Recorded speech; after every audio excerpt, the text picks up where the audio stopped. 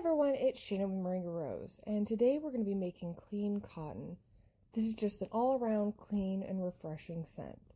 So here we're adding our lye water, and then we're going to stick blend until it's emulsified.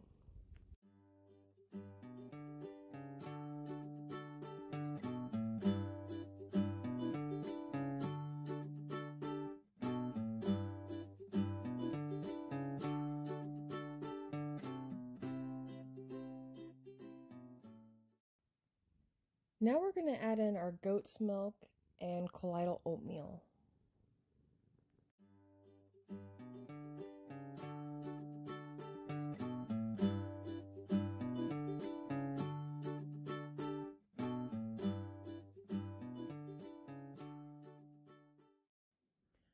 With this being such a clean scent, I wanted to keep it simple. So we're going to be only doing 3 different colorants, and there I go making a mess.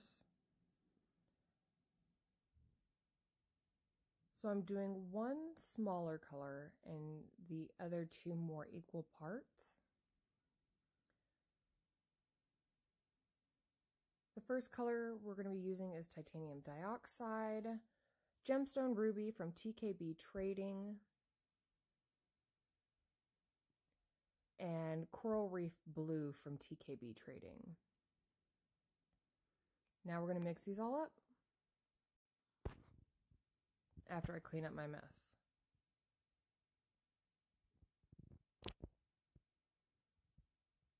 So I wanted this white to be really, really white. So I added a lot of titanium dioxide. You'll see on the final cut, I did get glycerin rivers, and I was completely okay with that.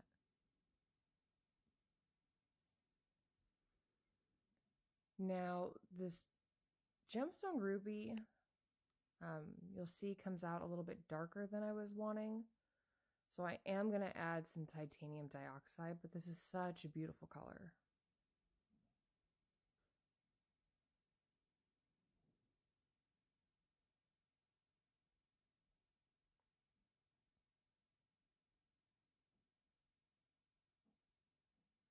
See, that's what I was wanting. Something a little bit more light, not very overpowering.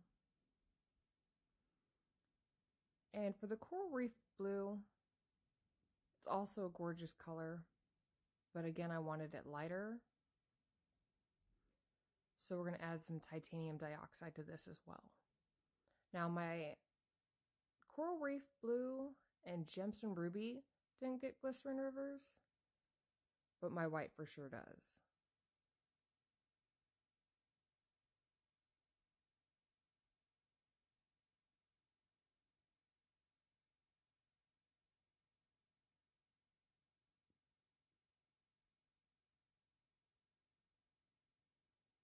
Now, as much as I love this cashmere cotton from Wholesale Supply Plus, I almost cried while using it.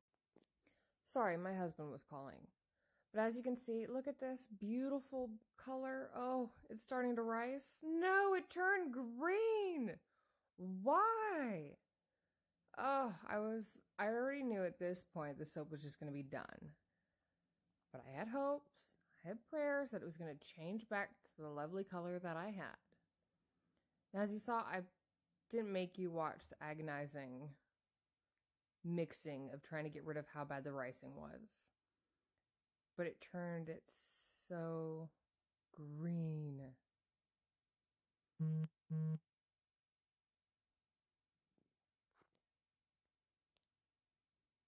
Oh, it broke my heart. I'm not even going to lie.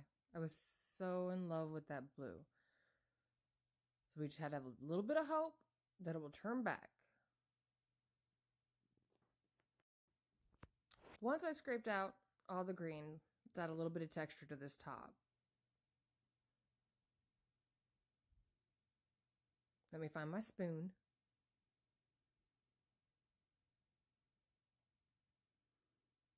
Now, I can't really say this fragrance thickened my batter any. I usually have a pretty thick batter to start with. So I can't say if it does thicken that trace at all.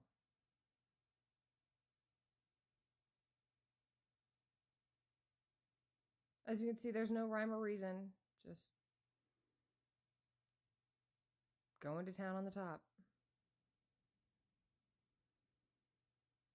So as you can see, if it turned my blue green, what color do you think is going to turn this pink?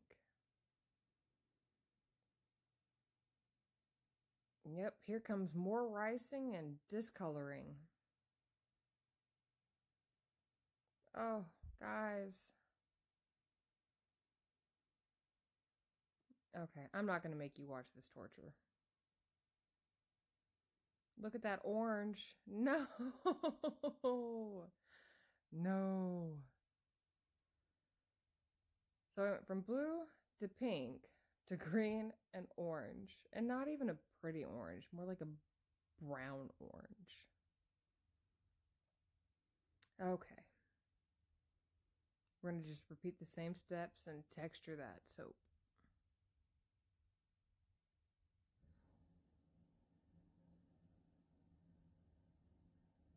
I'm sorry, my house makes a lot of weird noises.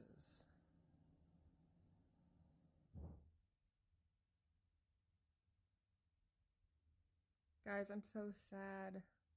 This color is not what I expected at all. Okay, for the white.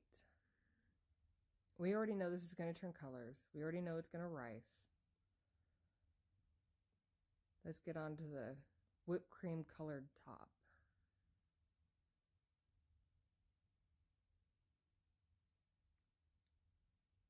It literally looks like a lemon buttercream.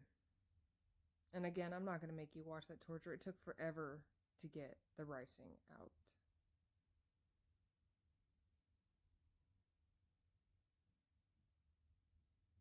So if you guys watched my stories on Instagram, you guys saw we do have baby roosters. The big mean one that we had found a new home, and the little ones we've had for a couple of months, and we're just figuring out their crow past week. So cute to listen to. Like I said, I will be posting pictures of our chicken coop. I just need for it to not be windy out here to get a good shot of it. But back to the soap. Here I am texturing the top, trying to get out some air bubbles. So we went from a blue, a pink, a white, to a green, a brown orange, and a yellow buttercream.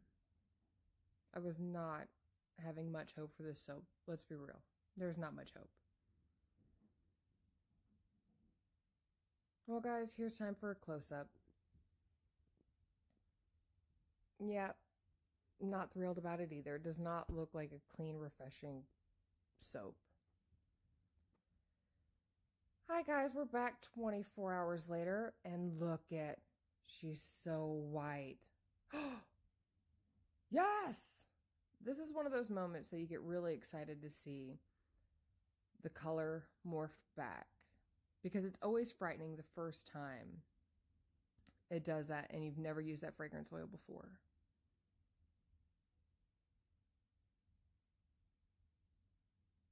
Oh. Yes, I had a few air bubbles in it, and I'm completely okay with that. These smell so good. I'm so happy with the way these turned out after all. I was truly scared.